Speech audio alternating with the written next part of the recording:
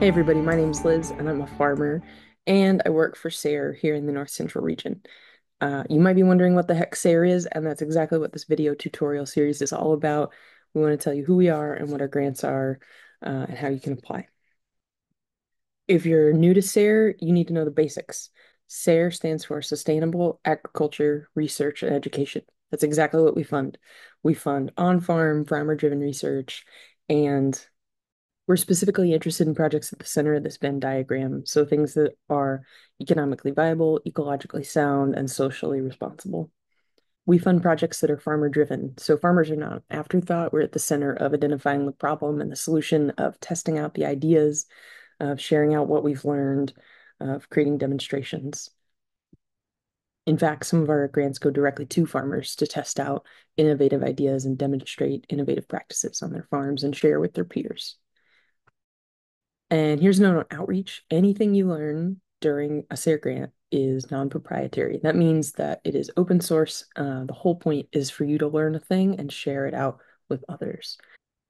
Strong applications lay out how they'll share what they learn with the broader farming and agricultural community. We want your work to ripple out and to push farming forward. But that's enough for me. Let's hear from some past SARE grantees about how they describe a SARE grant.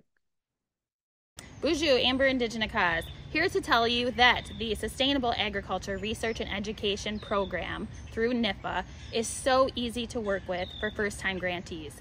As one myself and working for a tribal organization on food sovereignty initiatives, this program was a great start for us to look at growing our capacity and infrastructure and look at how we could also support other tribes in our area. The program has an amazing staff that are willing to go the extra mile to help you submit your application and really look at how they can help you better those impacts and opportunities for your community. There is an online submission, but again, it's very efficient and easy to work with. And so I really encourage you that once you do submit a SARE grant, it won't be your last, and you will always be a SARE ambassador. Hi, I'm Drew Gogler. I'm a farmer and rancher in southwest North Dakota.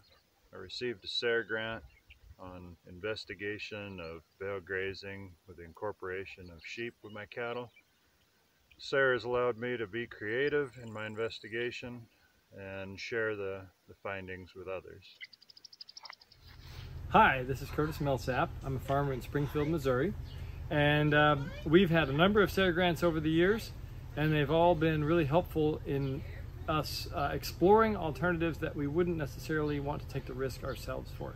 So things that we would have been a little bit afraid to take the financial risk or the labor risk, and SARE has been a great partner in helping us explore those opportunities, take those risks, and then find out the results and share them with the wider Sustainable Ag group.